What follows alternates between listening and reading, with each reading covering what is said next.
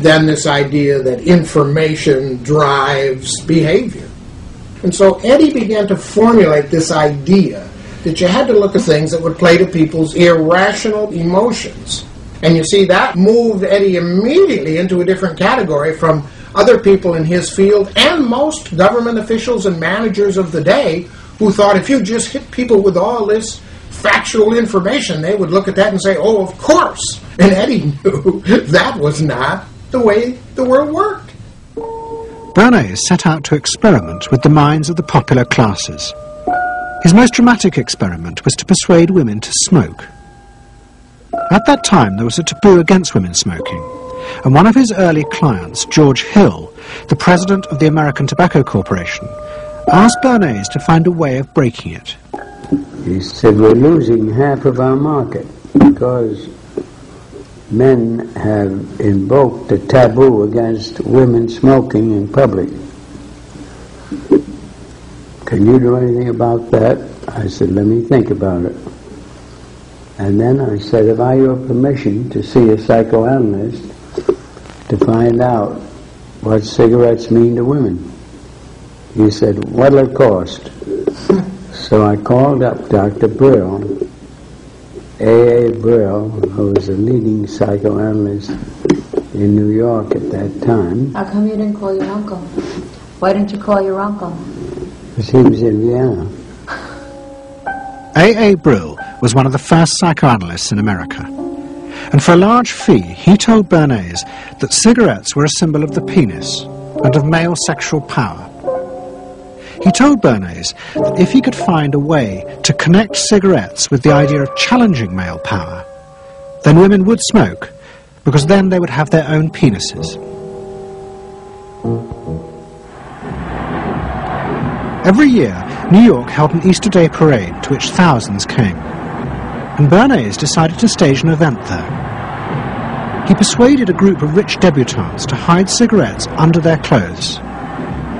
Then they should join the parade, and at a given signal from him, they were to light up the cigarettes dramatically.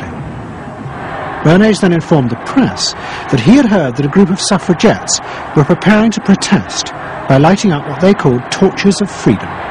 He knew this would be an outcry, and he knew that all of the photographers would be there to capture this moment, and so he was ready with a phrase which was torches of freedom. And so here you have a symbol, women, young women, debutantes, smoking a cigarette in public with a phrase that means anybody who believes in this kind of equality pretty much has to support them in the ensuing debate about this, because torches of freedom. I mean, what's on all American coins? It's liberty. She's holding up the torch, you see? And so all of this is there together. There's emotion, there's memory, there's a rational phrase, even though it's using a lot of emotional elements. It's a phrase that works in a rational sense. All of this is together.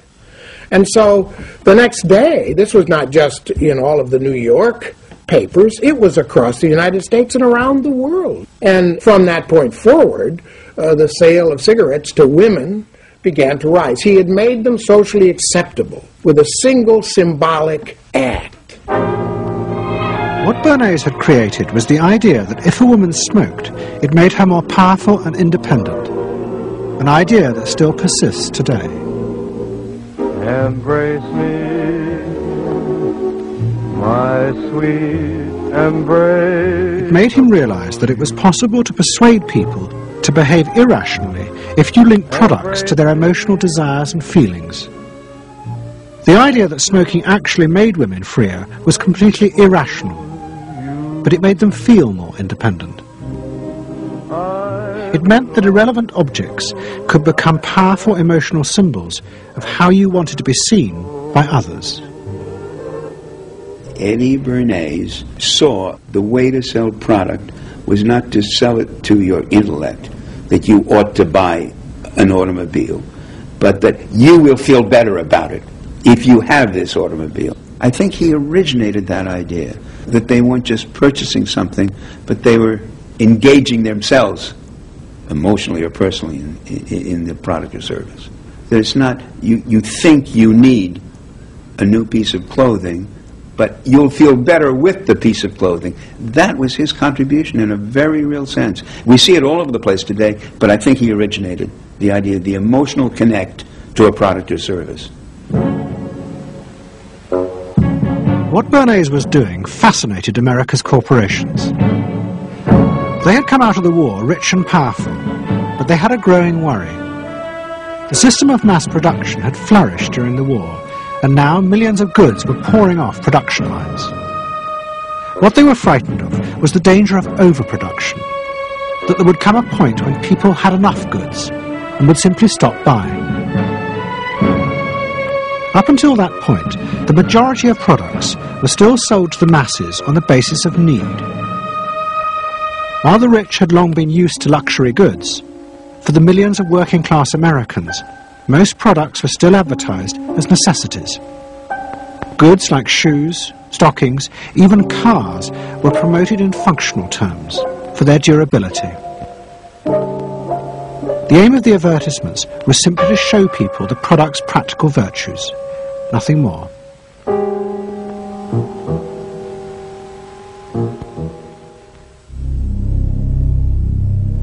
What the corporations realized they had to do was transform the way the majority of Americans thought about products. One leading Wall Street banker, Paul Mazur of Lehman Brothers, was clear about what was necessary. We must shift America, he wrote, from a needs to a desires culture.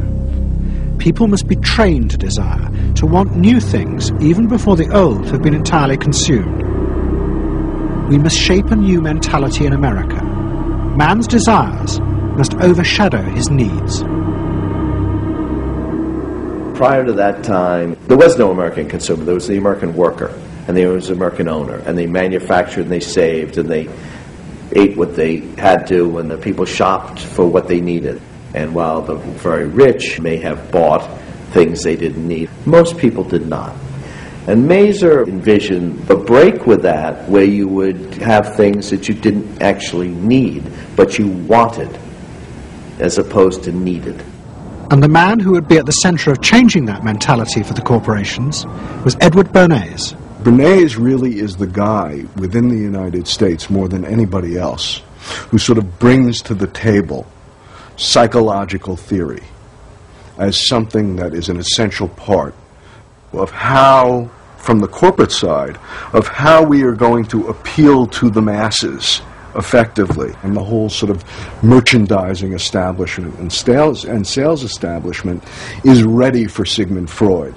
I mean, they are ready for understanding what motivates the human mind. And so that there's this real openness to Bernays' techniques being used to sell products to the masses. Beginning in the early 20s, the New York banks funded the creation of chains of department stores across America. They were to be the outlets for the mass-produced goods, and Bernays' job was to produce the new type of customer. Bernays began to create many of the techniques of mass consumer persuasion that we now live with. He was employed by William Randolph Hearst to promote his new women's magazines, and Bernays glamorized them by placing articles and advertisements that linked products made by others of his clients to famous film stars like Clara Bow, who was also his client. Bernays also began the practice of product placement in the movies, and he dressed the stars at the film's premieres with clothes and jewellery from other firms he represented. He was, he claimed, the first person to tell car companies they could sell cars as symbols of male sexuality. He employed psychologists to issue reports that said products were good for you, and then pretended they were independent studies. He organised fashion shows in the department stores and paid celebrities to repeat the new and essential message: you bought things not just for need, but to express your inner sense of yourself to others. There's a psychology of dress. Have you ever thought about it? How it can express your character? You all have interesting characters, but some of them are all hidden. I wonder why you all want to dress always the same.